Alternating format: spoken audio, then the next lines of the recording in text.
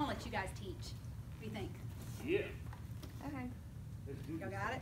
Yeah. Because I know you've read ahead, so you know exactly where we're headed. Uh-huh. Yep. And you know the chapter and the verse and all that, and you look scared to death. Nothing like striking fear into the hearts of people. I'll be very open and honest with you. Right now my brain is mush. And so when I was writing out my notes, you know, I start on my Bible study notes like Thursday morning after I've taught on Wednesday. But I don't write it down because if I do, I would hold y'all hostage forever. And nobody wants that. So when it came to putting this on paper, I was like, Lord, I need something new and fresh that's never been heard before. That didn't happen for me. So I was kind of aggravated because I'm used to things just blowing up, you know, in my mind whenever I read. And I'm like, that's amazing. I never saw that before. And this wonderful revelation. And I realized that sometimes the basic truths that we already know kind of get pushed to the backdrop just a little bit, and we forget because we're focused on learning the new things that we kind of forget the old ways. Yeah. And you know, I thought that was kind of interesting that just kind of clicked at the same time I was having this brain cloud of whatever it is that's happening in my head. So tonight is probably not going to be super deep. It's probably not going to be very long. So those who have had car difficulties and all that kind of stuff, hopefully they'll make it as we close tonight. So our Bible study last week ended in 1 Samuel chapter 18. And we watched King Saul imagine that there was a threat against him. Everything that he thought was attacking him was in his mind.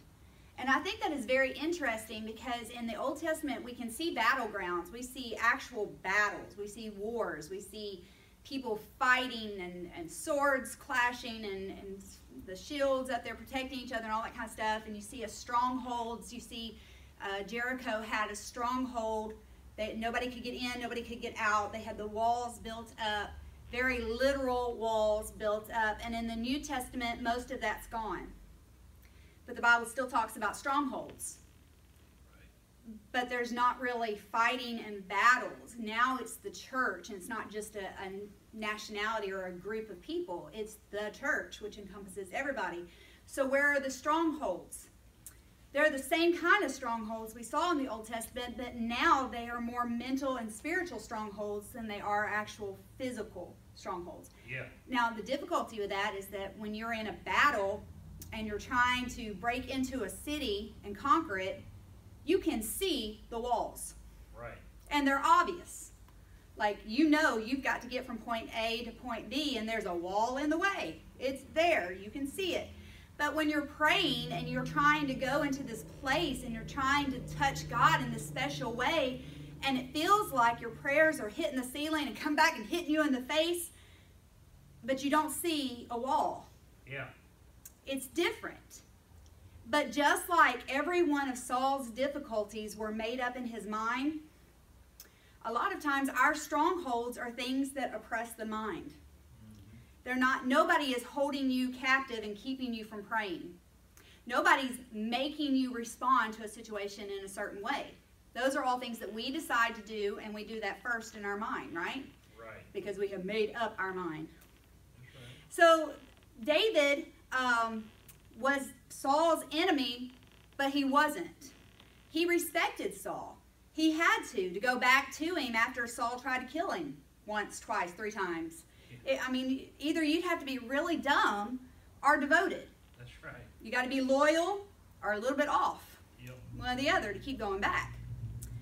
So Saul had become paranoid of David's fame because he thought that everyone esteemed David more than they did Saul. Right. And so the Spirit had left Saul because he disobeyed over and over again. And when there was an opportunity for repentance, he didn't take it. Yeah. Jonathan had seen this. Now, I think this is amazing because Saul's history, he had been anointed by God. Yeah. He had been in the presence of God. He had prophesied under the anointing of God. He had acted like he was supposed to in past times, and Jonathan had seen that. But he's also seen his dad backslide. And he's seen his dad not put the kingdom first, but instead put his own reputation and his own fame and fortune and whatever in the forefront. And Jonathan knew that that wasn't right. Jonathan knew that the kingdom was supposed to be about the King of Kings and not his bloodline. Yeah. And so he had to switch his allegiance. And he made a covenant with David because he recognizes David's anointing. Now, I think it's amazing that Jonathan is not jealous at all of David. He protects David when David is about to replace him. Yeah. That could preach, because later on, you're going to see David in a place where he wants to build this temple for the Lord. He wants to build this tabernacle, Yeah. but he can't. Because God said, that's not for you to do. That's for your son to do. Right. And when David could have been jealous, like Jonathan could have been jealous of David, David says, okay, that's not my calling. I'm not supposed to build this tabernacle, but I'm going to do everything I can to set my son up and prepare him to where he can build it. He supported him when he was denied what he wanted to do. Yeah. That's pretty amazing. Okay, and it's a rabbit trail. So Saul had given David what seemed like an impossible task at the end of last week's lesson. Or I guess it was last week. He was hoping that the Philistines would knock David out, like they would get rid of him. He sent him after this job to bring back 100 skin trophies from the Philistines as a dowry in order to marry Saul's daughter, Michal. That shouldn't have gone well for David, okay? But it did, and he actually brought back 200 skins instead of 100, and Saul hated him even more because it was pretty obvious that God was with him. And there's nothing more aggravated to someone who has walked away from the presence of God than to see God anoint somebody else. That jealousy and that hatred is deep. And so in Saul's backslidden state, he was more about hating David's current position than he was going into repentance himself on what's wrong, what needs to change. Let me look at the mirror and see what needs to happen in my life. Yeah. So tonight we're going to pick up our story in chapter 19. Chapter 19, verses 1 through 2. And Saul spake to Jonathan his son and to all his servants that they should kill David. I mean, that's pretty cut and dry right there. Like, hey, Jonathan, go kill him. Yeah. There's no question about it. Y'all need to kill him. Verse 2, but Jonathan, Saul's son, delighted much in David. And Jonathan told David, saying, Saul, my father, seeketh to kill thee. Now therefore, I pray thee, take heed to thyself until the morning, and abide in a secret place, and hide thyself. He took his own life in his hands to warn David that his dad was crazy, and he was coming after him. So this account begins a very tense road between Saul and David. We know that he's already at least once thrown a javelin at David and either missed or has poor eyesight. Somehow David lived through it and got out, okay? There's already tension there. But now, as Saul is conspiring to kill David, David seems to have more resources to escape. And what is amazing about this account is that every time Saul ups the ante a little bit, he goes a little bit further in trying to catch David. It's like David just skirts on right past it just a little bit more. Like nothing phases him. I'm kind of reminded of Tom and Jerry or the Roadrunner and the Coyote. Yeah. You know, no matter what they try, you know, you would think after watching those cartoons, as a child, you would know not to order anything from the Acme Company. It's going to go bad. Yeah. But they keep doing it. Well, that's kind of how Saul was. He keeps making these bad decisions over and over again, but he's not learning a lesson. And so now you've got all this tension between Saul and David, and it's becoming clear to others that Saul is trying to kill David. Yeah. So now it's not just David thinking, you know, I think Saul's got something against me. I may be wrong, and I'm kind of thinking it wasn't an accident that javelin slipped out of his hand and hurled toward my head. Right. You know, I hate to think bad of people, but, you know, I was the only one in that room. So, you know, I kind of think he was after me. But now it's not just David. Now other people are starting to notice. Now, let me just throw this in there. If you're in the right and you're walking the way God has ordered your steps, and there are people out to get you, because that's a real thing and that happens, Right. let God have the vengeance, because he will reveal what's happening Yep. at some point. Trust him with that. And that's a hard thing to do, because we want to justify ourselves. That's right. And there is nothing more frustrating than to be able to justify yourself until you're part of the story and knowing that you're not supposed to. Right. Mm. Right. That's right. I have failed that test, and I have also passed that test. And I can tell you that passing that test was hard. Yeah. Hard. It's a lot easier to say, well, let me tell you. Right. So there have been times when I've not said anything, and there have been times when I have, and I shouldn't have. So let God fight your battles when it comes to that. So now other people are starting to see what Saul is doing to get David, and this is amazing. God creates allies for David in Saul's family. Yeah. People who should be loyal to Saul are coming out and supporting David. Right. So we saw how Jonathan has sworn this allegiance and he's made this covenant with David. Now Michal, David's wife, Saul's daughter, is also going to ally with him. So let me very briefly go over the events. And I say briefly, I may be lying. I don't really know. But I'm going to go over the accounts that happen in this chapter, okay? So I probably won't give you every verse in here, but it's all in chapter 19. Y'all know, read the whole book. It'll do you good, but it's in chapter 19, okay? After Jonathan warns David to go and hide, he returns to his father, and he starts to butter him up. He's like, you know, why are you so mad at David? You know, he went out and fought the Philistines for you, and he's won, and we're in a good spot right now, and David's really not that bad, and he really likes you, Dad. You know, I was listening to him the other day, and he was talking about King Saul this and King Saul that. Yeah, he just thinks the world of you. Yeah. And eventually Saul kind of softened a little bit, and Jonathan was able to at least persuade him not to kill David for a moment. It only lasts for a little bit. But anyway, he talks sense into him. And then Jonathan goes after David the very next morning after the threat on his life, and he brings them back to Saul's house. Okay? So David's got to trust Jonathan in order to go back with him. Yeah. So that covenant is kind of playing through here. So then another war breaks out with the Philistines, and David goes out to fight. And when he returns, so does the evil spirit that is afflicting Saul. Yeah.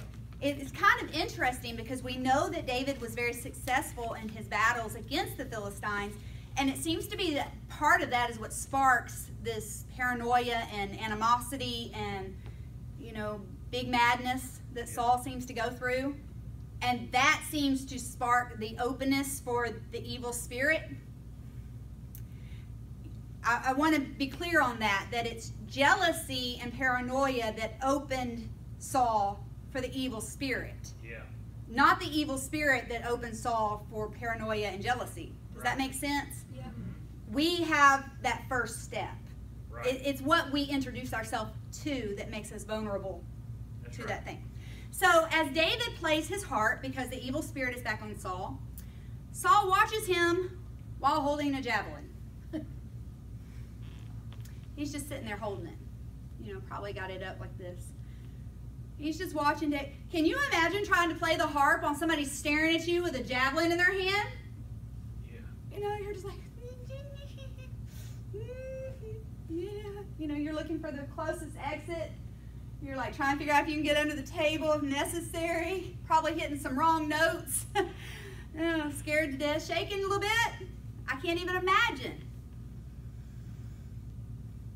Like Brother Woodward said, if you surround yourself with javelins, you will eventually throw them. That's the nature of man. As we covered last week, some applicable things that we keep in our life. Sometimes it's our side of the story. Yeah. Well, one day, everyone will know. That's right. Yeah. And that's a nice little javelin that one day will go into the air. We're just waiting for the time. I've given it to the Lord. I'm letting him fight my battles. But when he releases me, but when it's my time, you know, and that's kind of, that's silly, but it's an applicable truth. Because when we hold things, when we hold revenge, when we hold bitterness, when we hold frustration, when we hold, anyway, eventually they get chunked through the air. So he does throw the javelin at David, and David escapes again. And he escapes into the night. Now, this time, Saul's kind of just a little bit more bold on his attack toward David. It has been so far, he's either tried to get the Philistines to kill him, or in his own private quarters, he has chunked a javelin at his head. Hasn't been a public display. He really hasn't gotten a lot of other people involved in it. It's just been his own anger and hatred and almost spontaneity that has attacked. But now he's going to step out and not really care who he hurts. He's involving his own family in this revenge or this attack. And he actually sends soldiers or messengers to David's house, where he and Saul's daughter live, Michal. Now that's, can you imagine? Like somebody knocking on the door, and, you know, here's this lady, yes, it's your dad's soldiers, we're here to kill your husband. But I thought Dad liked him. And so Michal actually hears of this plan, and she warns David. And so she's like, David, listen, Dad is going to kill you. You got to get out the window, hide, run. You got to get out of here because it's going to be bad. And so David does. Michal actually helps him escape out the window. It's very romantic. I can just see her tying sheets together, and he's like jimmying down the sheets, you know, to get out and get free. That's probably all in my head. I don't think that's Bible, but it does say he went out the window. And so after the great escape, Michal lays a statue in David's bed. She even puts like goat hair or something on it. She like takes the sheets and she wraps it up around him to where it, kind of like we used to do when we wanted Mom to think we were in bed when she peeked in to check and see if we were asleep. You know, all those pillows, and all of a sudden the 6-year-old is like this wide and this long because it's every pillow in the house shoved under the blankets. Yeah. So that's what she does. She makes it look like there is somebody sleeping in the covers. And I love this. You can't make this up, guys, okay? This is Bible. It's in chapter 19. She lays the statue in the bed, and she covers it up so it looks like her husband. And when the soldiers come in, the messengers come in with this very clear attack. We're here to get your husband. We got to take him back. We're going to kill him. And she's like, oh, no, you know what? Today's not really a good day for that. He's sick. He's in bed. Yeah. And the soldiers are like, oh, okay. And they leave. Yeah. It's in chapter 19. Check it out. And so they go back to Saul, and they're like, we couldn't kill him. He's in bed. He's sick. And Saul's like, bring him here, sick or not. Bring the whole bed. I don't care. Pick the bed up. Take it with you. Bring him here so I can kill him. And they're like, oh, yeah, should have thought of that. Yeah. And so they go back to Michal's house again. By this time, David's got a pretty good head start, and he's running, and you know, and he's out of there. And so the messengers go back to see David. I did write that verse down. I don't know. He said, bring him up to me in the bed that I may slay him. So bring the whole bed and everything, and I'll kill him. Okay? And so when the soldiers return to get David, sick or not, they pull back the blankets, and they see the statue. Can you imagine how dumb they must have felt? Number one, that they bought the sick excuse and just didn't. I guess you can't kill a sick man. And then number two, when they go back and it's just a statue. I may be wrong, but I'm thinking that they probably became like the royal toilet cleaners after that. I don't really think that they kept the military position. If they even lived. If they lived, that's right. I'm surprised they lived after they went back and said we couldn't get him, he was sick. Right. Anyway, And so Saul is so angry. He is angry that David got away. But he's also angry that his daughter, Michal, helped. Yeah. And so he asked her, he's like, what in the world? Why have you deceived me? Why did you help David get away? Now this is very interesting because at this point it says that Michal loved David. But she was raised by Saul. She was faithful to David, but she had been instructed by a liar. There are some things, imagine if she were 18 when they got married. That's 18 years of influence, of watching mom and daddy's ways, Right. of picking up some little habits here and there. And she watched as Saul blamed the people every time something went wrong. Yep. Well, I had to do the sacrifice because the people wanted me to do it. Wasn't my fault. I had to do this because they made me do it. It was the soldiers. They did all that all on their own. You know, I couldn't stop them. And so somewhere in Michal's head, her first response became, let me lie and cover myself. Let me protect me. And so she lied to cover herself, and she told her dad, he threatened to kill me if I didn't help him escape. And Saul's like, oh, well, yeah, okay, yeah, that makes sense. I see why okay, you're good.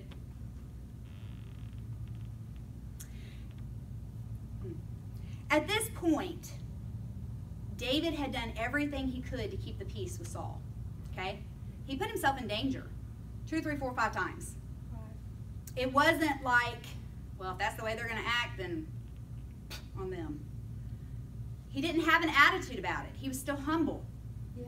But it was clear that if he stayed in the palace, he was not going to live. And God had a calling on his life. His soul was hurting, and he felt alone. According to historians, it was during this time that David actually wrote Psalms 59. And I love this because I don't know if you've ever noticed, but most of our Bibles will have like a song for the lead musician, Right. or a song from Korah on the day that such and such happened. The reason for that is because those psalms or songs were put together in the time frame of when they happened to give credit and context back to when they happened. Okay? Like for instance, when we hear, I was glad when they said unto me, let us go into the house of the Lord. It is accredited to David that he said that right after he buried his infant son, because he was unclean. He had touched the body of a dead child, and he couldn't go into the house of the Lord until the next day when he was purified.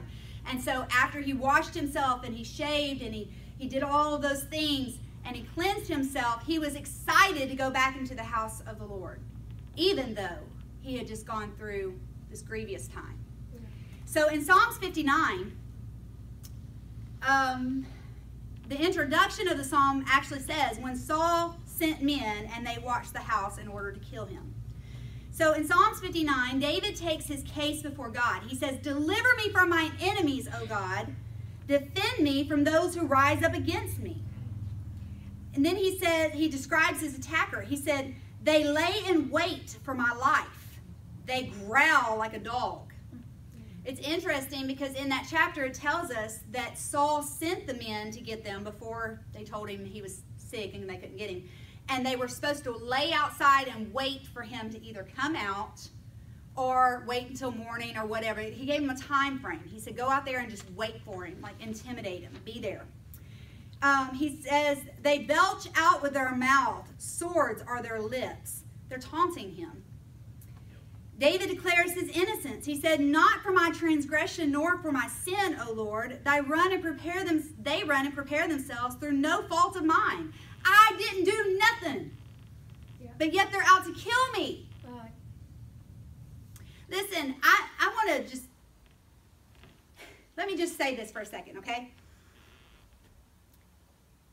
It is false teaching for anybody to tell you that you cannot be upset about a situation. That's right. You can trust God and know He's in charge and still be big mad about a situation. Yep, Yeah. that's right. Okay? Let me give you an example. I trust God. I love God. I know there is forgiveness and redemption and restoration for people who have made bad decisions in their life. But abortion makes me mad. Yes. Okay? Yeah. And that's okay. If you read through the accounts of David, God gave us emotions and fieriness for a reason. Yeah. We are supposed to let God work through those things. It's okay to say, I'm innocent. Yeah. Job did that. He said, I don't know why God is afflicting me. I haven't done anything wrong. And his friends were like, are you sure? Yeah. He's like, I haven't done anything. Well, you must have. Or else you would not be going through this. You know what? Good people go through bad stuff. Yep. That's life. Yep. We may not think it is fair, but it's life. And it's okay to be aggravated about that. Yeah. But at the end of it, you still have to be able to say, blessed be the name of the Lord. Yeah. That's the key. That's where godliness steps in. Job said, though he slay me, yet will I serve him. That means there are times when it feels like God is slaying you. Uh-huh. Okay. All right. That's deep, but it's true. So, all right. I've lost my place.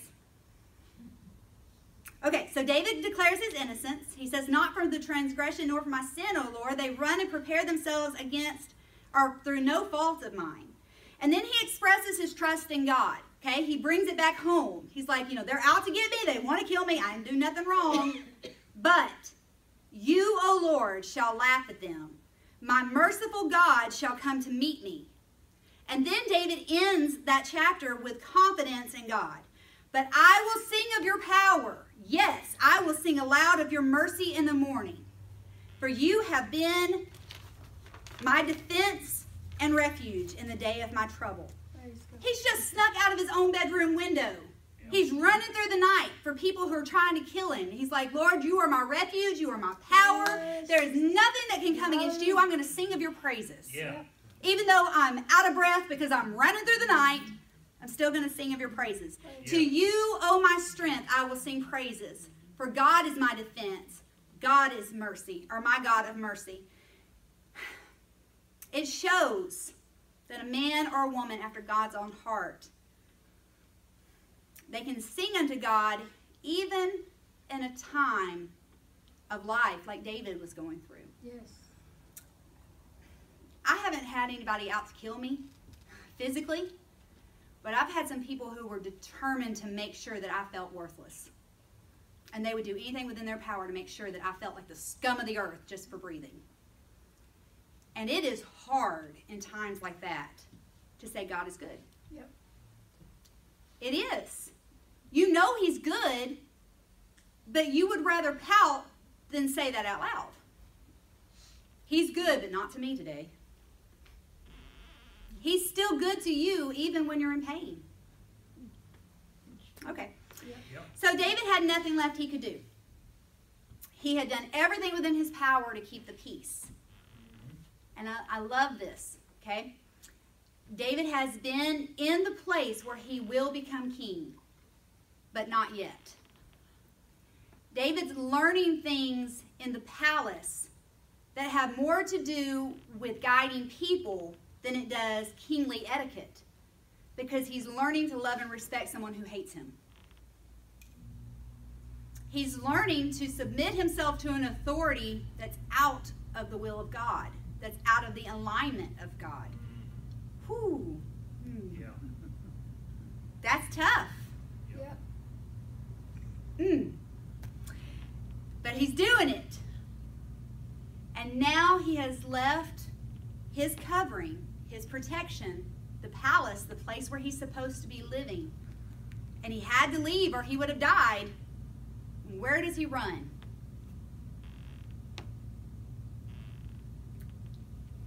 He runs to the man of God, because that was the only safe place for him to go. Remember, several years ago, Samuel came to his father's house, to Jesse's house, and he said, one of your sons God has chosen. Right. And see, David knew that no matter what Saul said, no matter what gossip happened, Samuel knew what David was called to do. Samuel knew about the anointing. Yeah. See, Samuel had kind of lost his place in the palace. He didn't go see Saul anymore. He was kind of an outcast, out living in Ramah all by himself. And there was like a company of prophets that lived in that area. But Saul didn't really have value in the man of God. But David knew that the anointing had come through that spiritual authority, through that leadership.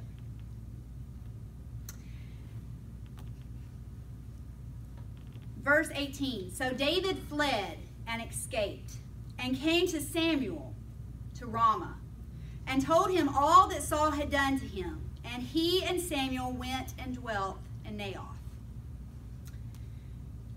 Naioth is not necessarily, it could be a place, but it's more likely, it means residence. So it means that he went back to where Samuel lived. He went back to his home and to the protection there. So word gets back to Saul that David is hiding with Samuel in Ramah, or in Naioth. And he sends messengers to get David. Once again, I doubt it was the same ones who fell for the sick line, but it could have been. I don't know. But he sends messengers to get David. And when the messengers get close to Naioth to get him, to capture David, something happens when they get close to where the prophets work and where God speaks to the prophets and where God's anointing had come through, where people have been praying, where people have been reading the Torah, where they had been studying and where they had been focusing on God's presence. When the messengers get close, immediately they are overwhelmed with the presence of God. Yep. They're overwhelmed with what we know as the Holy Ghost. And they begin to prophesy. They're speaking out praises to God, and they're worshiping, and they're saying stuff that they don't even know what they're saying. They're just praising God. Yeah. And so they leave from that, and they're just, woo, thank you, Lord, and they're walking off without David, okay, empty-handed. And they go back to Saul the whole time praising God. And Saul is like, have you lost your mind? What are you doing? And why don't you have David? And they're like, well, we tried. And Saul's like, y'all are just dumb. I don't even know. Let me get some more messengers. And so he does it again. He sends more messengers. And the messengers get close to the company of prophets, and they're like, we can, woo, praise the Lord. I mean, God can't believe the Lord is this good to us. I'm trying to get David the Lord's anointed. They can't even get it out of their mouth without speaking praises to God. Finally, they give up, and they're like, the Lord is good. Yeah. And they walk away without David. Yep. Now, I think this is a great time to interject that Saul was not real bright. Okay? We're just going to leave it at that. He wasn't real bright because he does it again. Third time's a charm. Let's send more messengers. Guess what happens? Same thing. Yeah, they get close to the presence of God, and they're overwhelmed, and they start just prophesying, speaking praises. I can only imagine. Knowing my pastor, I could just see him standing out there going, and just watching the whole situation. Like, that's 3 times. 3 strikes, you're out. Come on, guys. You can't just march up into the presence of God and go snatching folk up. That's not how it works. Okay. And so they go back, Davidless, back to Saul. Now, instead of seeing the fact that the presence of God had overwhelmed 3 of his soldiers, or 3 sets of soldiers and messengers, Saul's like, they're all incompetent. If you want to do something right, you got to do it yourself. So he gets his royal stuff on, all of his kingly stuff, because he's about to go in public and everybody needs to know how important he is. This is his identity. He's special, and everybody needs to see it. So he's clothed in all his royal attire, and Saul himself goes to Naioth to retrieve David. We're going to pick that up in verse 23. And he went thither to Naioth in Ramah, and the Spirit of God was upon him also. And he went on and prophesied. Kept going. Until he came to Naioth in Ramah. Verse 24. And he stripped off his clothes also, and prophesied before Samuel in like manner, and lay down naked all day and all that night. Wherefore they say, is Saul also among the prophets? Do you remember when Jonathan listened to David speak and he felt the anointing and he was like, oh, these kingly, priestly robes, these things that make me look like royalty, this is not my calling. David, it's yours. The anointing is yours. You're the next in line to be king. Let me take that off. Let me give you the part of my armor that distinguishes me as the heir to the throne. That's right. He humbled himself and he took his royal clothing off and gave it to David. Saul just marched his arrogant self right into the presence of God, wearing everything that identified him as king. And the King of Kings is looking down on him saying, you don't have the power. I do. Hallelujah. Your identity is nothing without me. Nothing. Under the presence of the Holy Ghost, it could very well be that he was absolutely naked. I don't think so. I think he took off his priest or his royal garments. Yeah. Everything that made him who he was. And he humbled himself, not voluntarily. You see, the Bible says that in the last day, every knee will bow and every tongue will confess that Jesus Christ is Lord. Right. That's right. When Saul takes himself into the presence of God, it was like he was so arrogant he didn't even realize he was standing in the presence of the God who had just breathed life into man and created the world with his voice. Yeah. And so God humbled Saul and took off his identity, and he lay on his face in the ground all day and all night. When people say, is Saul among the prophets? It was sarcasm. It wasn't to start with, because he did prophesy in the beginning with that host of prophets that came down after Samuel had anointed him. Not now. Now he has no choice. Now he's not voluntarily let the Spirit work through him. Now he is having to submit to the presence of God. That's right. Because he's stepped outside of his protection. Right. Saul is now in a place where he has consistently tried to harm the anointed young man. There's a lot of principles in this particular scene. You see, God stripped him of his identity and he humbled him. That seems extreme. But it's always extreme when God has to humble us, Right. because we don't humble ourselves. Yeah. That's right. In my almost not quite yet 40 years, I have seen some dreadful, horrible things where God gave somebody the chance, the option, the timing to turn from their sinful way, to repent, to change their life, or to come back to Him. And they were arrogant about it. They were like, I don't need presence of God. Preacher's not talking to me. He's just preaching a good sermon. Right. Only to bury that person the next week. Right. Yeah. I've seen it. I've been there. I've been there. When God gives someone an opportunity and He pulls on their heart and He calls them, we don't need to ever take conviction for granted. Right. Hallelujah. I have seen people sit in the presence of God in a service and clipping their nails and laughing at stuff, making fun of different things, and I thought, my God, I would be so scared to do that. Right. I can't even imagine being in the presence of God and being so callous to it. But I've seen it so many times. Right. Oh, yeah. The presence of God, the conviction, that stirring, that godly sorrow that worketh repentance. It's a gift. Yeah. It is a gift. It is not condemnation. If you can feel that something is wrong, you're not condemned. When you're condemned, that means there's no hope.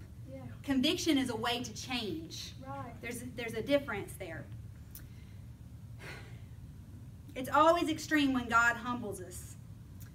And that's why He counsels us to humble ourselves instead. Right. Hallelujah. One of the other, well, let me give you a verse on that. 1 Peter 5 and 6 says, therefore humble yourselves under the mighty hand of God, that He may exalt you in due time. If you're humble now, you'll be able to spend eternity with him later. Yeah. If you let him work in you now and you don't try to Right. push yourself Right. to the limelight of everything, one day you will be in his presence Yes. constantly. You won't have to worry about the things that you worry about and work through now. Yeah. One other concept that we see in this, David has behaved himself wisely in every snare and every trap, every situation Saul's thrown at him. He's handled himself wisely. He has not boasted. He has not been proud. When they came to him and said, you know, Saul's daughter likes you, his response is, who am I that I should become a king? I don't think it was false humility. I think he was serious. He was like, I'm a shepherd boy from Bethlehem. Yeah. Right. He was preparing the way for another shepherd that was going to be born in Bethlehem. He had no idea that his humility was going to open the door for so many things. Right. David was anointed and Saul hated it, wanted to kill him. 1 Chronicles 16:22 says this, touch not my anointed and do my prophets no harm. Yeah.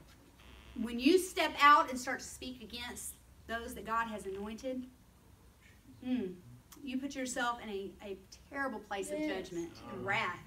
It's terrifying. Yeah. So the chapter ends, I told you guys I wasn't going to be long, so the chapter ends with Saul's plans being completely frustrated again. At the end of last Bible study, he was frustrated because he thought he'd set a trap for the Philistines to kill David, and that didn't happen. And so he had to marry his daughter off. Well, now we see him pushing David out of the palace, thinking, I've got him now. But here's David and his spiritual authority, his spiritual covering, standing on the hill, watching as Saul is humbled in front of everybody, in front of God and countrymen and every cows and everybody. There he is, the anointed one, the little shepherd boy with his spiritual authority. Yeah.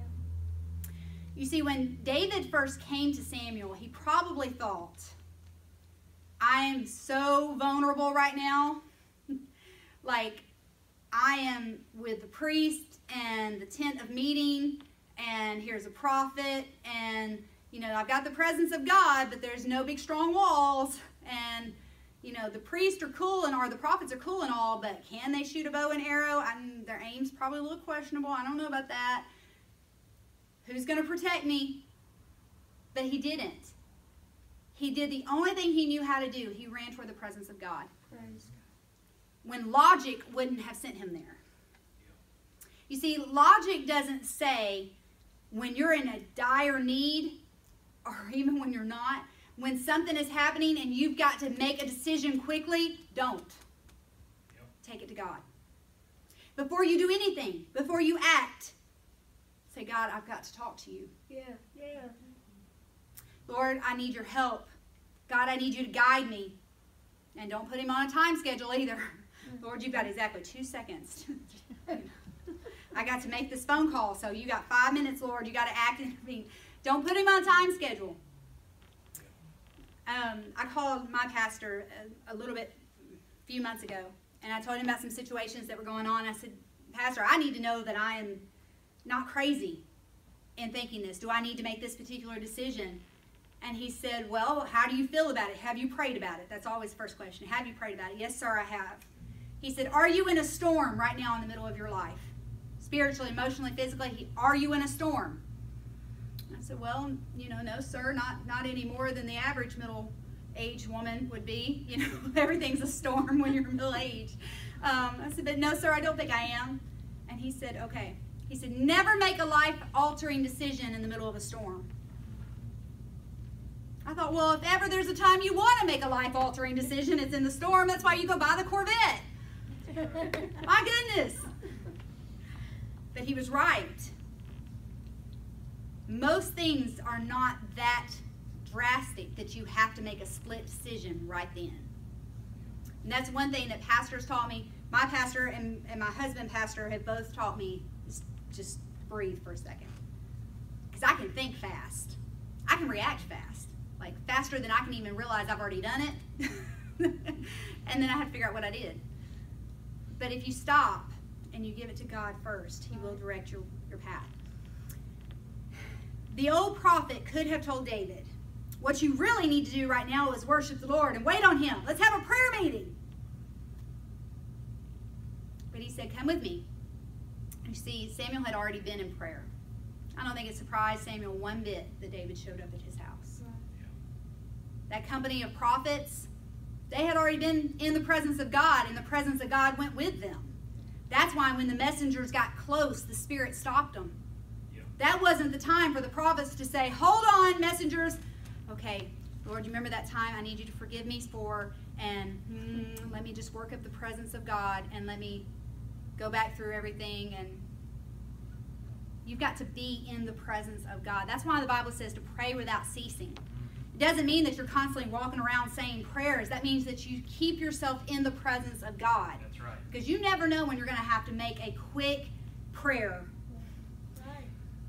Let me tell you something that happened when I was a kid, and I don't recommend this. That's my disclaimer. This was 100 years ago.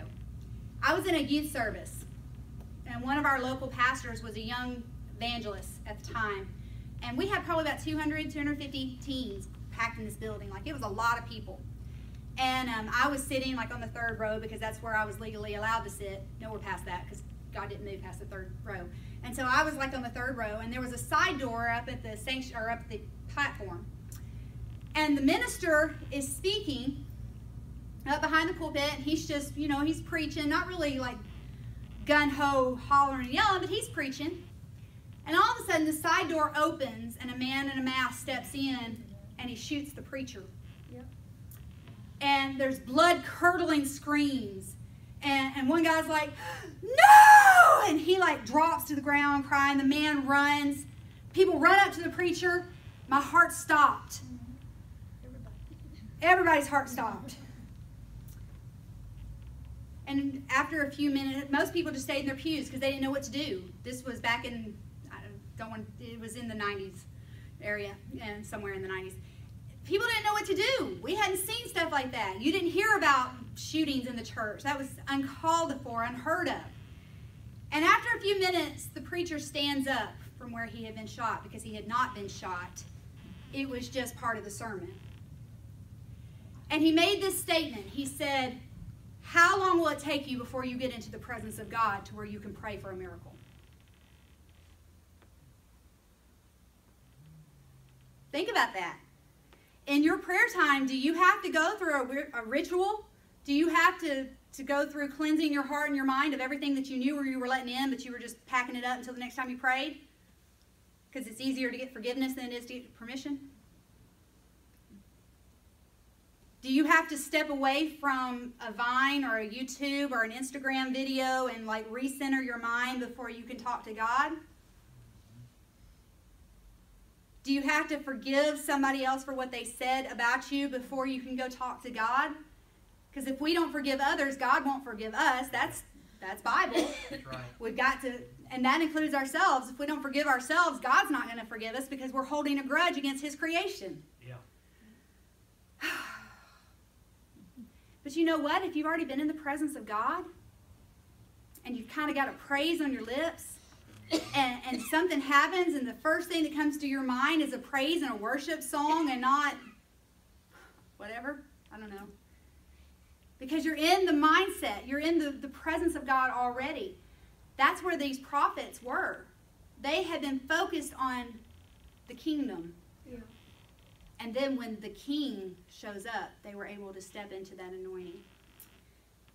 That shook me. Because there have been times in my life where I had to instantly be in the presence of God and pray for a miracle. Mm-hmm. Pastor and I were on our way back to Arkansas one time, and we were driving through Memphis, and we came up on a wreck that had just happened, and it was almost surreal. Like you couldn't really even, it was like you were in a dream.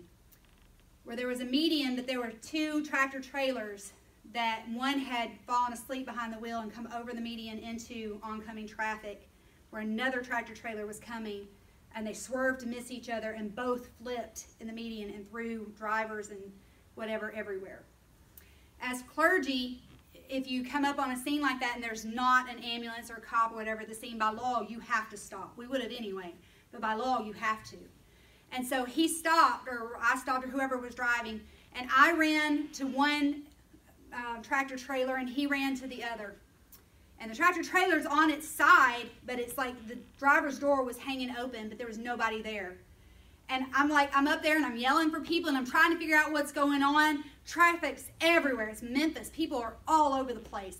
And I'm climbing up. I'm trying to find out if there's somebody in the cab of the truck, and there's nobody there. And so I'm looking around. I'm like, dear God, where is this person? Because if he's in the road, what do you do? You know, so I'm running around in the median, and I finally found this man. It's at dark. It's nighttime. And there's this man in his crumpled body. Oh, it was horrible. And he's laying face first, crumpled in the grass where he'd been thrown probably 25, 30 feet from his truck. Thank God he landed in the median. And I went to him, and I started praying. And I didn't even know how. I didn't know what to pray for other than God save his life. I don't know. And so he's got his face like in the dirt. He said, please call my wife. And that's all he could say. He said, find my phone, call wifey. I was like, dear Jesus, what do you do? You're about to call somebody you don't know. And so I dug around in the grass until I finally found his phone. And you could hear the sirens coming. And I finally found his phone, and I looked through it. He said, it's wifey. So I looked through his phone, and I found his title on there was, he had her listed as a contact as wifey.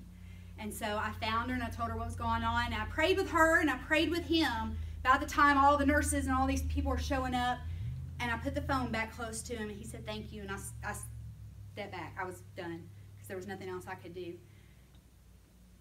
In a time like that, you don't know how long you have. When a gunshot happens, when a wreck happens, when somebody's having a heart attack or a stroke, and instantly you have to call on the name of Jesus. He hears you when you call, but what's going to stop you?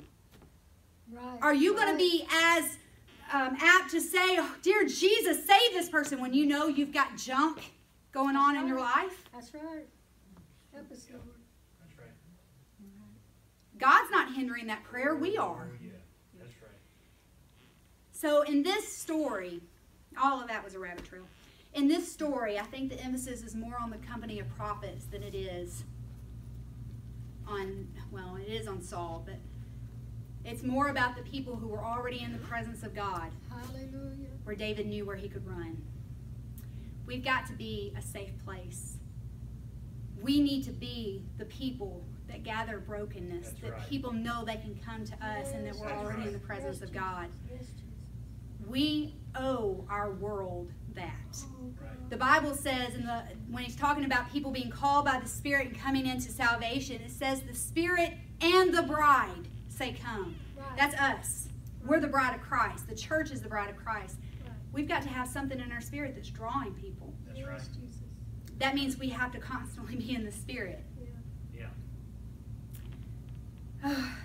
David only waited in the presence of God for a short time. It says that Saul stayed there all day, all night, and then he left. Can you imagine getting up out of that ordeal and gathering up your robes and slowly skirting out and trying to get back to the palace? Saul left, and David waited for a little while to wait and see if Saul's heart had changed. It had not. Saul walked away from that encounter where he was literally paralyzed in the presence of God for at least 24 hours, and he walked away unchanged. Yeah. Oh, Jesus. Unchanged. So the week after next, we will begin a new part of the journey with David's life and his purpose to become the king of Israel. Things are bold now. There's no hiding the secret little attempts on people's life. So it's about to get real. David's life is about to get quite interesting. So I say the week after next because next week we will not have midweek Bible study in preparation for the Thursday and Friday night services. No midweek Bible study next week. We'll pick up the next week after that. Do we have any questions, comments, thoughts concerning our story tonight? David and Saul. This also speaks to your testimony. Mm-hmm. When people come around you, do they talk positive or talk negative? Do they start worshiping God, or do they start talking about how terrible everything is? Right. Oh, Jesus. What do we inspire in other people? Yeah, what does our spirit inspire? I mean, Samuel and David, every time the prophet, the guys came to get him, they started prophesying. Right. Right. And then whenever the worst one of the bunch shows up, he starts it too. Yeah. Shows where he was in his walk with God. Right. Where are we in our walk with God? Right. Not that we completely ignore what's bad and what's wrong and all that kind of stuff, because David was quick to say, they're after me, I'm innocent, don't know what I did wrong, but God, I trust in you. Yeah. And it was that brokenness and humility that led him to the prophet. Right. Did you have a question? Yes, what do you mean when you say don't touch the anointed?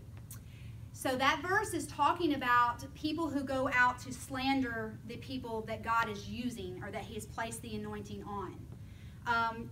As an example, I think it was Eli, the priest, was bald-headed, okay? This was a couple of chapters back. He was a bald man. And one day he came out and there were a bunch of teenagers that were like poking fun and making fun of him. And he prayed. Huh? Was it Elijah? Elisha? Are you sure? Is that? I thought it was Eli. Okay. He may be right. It was started with an E. Whoever it was a prophet and it started with an E. We'll check that in just a minute. Anyway, he had a bald head and the young men were making fun of him. And he came out and he starts kind of like, God, handle this. And a bear comes out of the forest and eats the young men. As an example, that you don't go against and criticize and down the people that God is using. Does that make sense? So if God has anointed someone to speak and to preach or to whatever, and their life is bringing fruit, then you don't go and start making fun of them and ripping them apart and criticizing them and trying to like set a snare to destroy them or whatever. But that wouldn't make sense in the first place. No, but our world doesn't make sense. And Saul wasn't real smart either. So, that's why he kept sending people out to catch David, even though David was anointed and all the bad things were happening to Saul, but he kept trying the same thing over and over again. So it doesn't make sense. But if somebody does not have God working in their life, it's hard for them to understand when God is working in somebody else's life. And they become jealous and malicious. Right. And they try to set that snare. Yeah. And so that's what David is saying in that psalm. He's like, God, I'm living for you. I'm doing what is right. Why are these people trying to get me? Yeah. But God, I trust in you, and you will have your revenge. And God did. Right. So I hope that makes sense. Now we got to look up if that was Elijah, Elisha, or Eli. Elisha. Elisha. Yeah. Sha. Sure. Okay. The second. It was Elisha that was bald. You need to start with an E. Oh, okay. Any other questions, thoughts? No. All right, well, let's pray. Lord, we love you and we thank you, Jesus, for this time. Thank you, Lord, for your word and your promises, God. Lord, you are faithful and you are true and you are just, God, and I worship you for it, Lord. God, I magnify you, Jesus, and I praise you, Lord. God, I ask that you would order our steps, dear Jesus. Have your way in our life, God. Use us, dear Lord, and work through us, we pray. In Jesus' name, we worship you. In Jesus' name, amen. You are dismissed.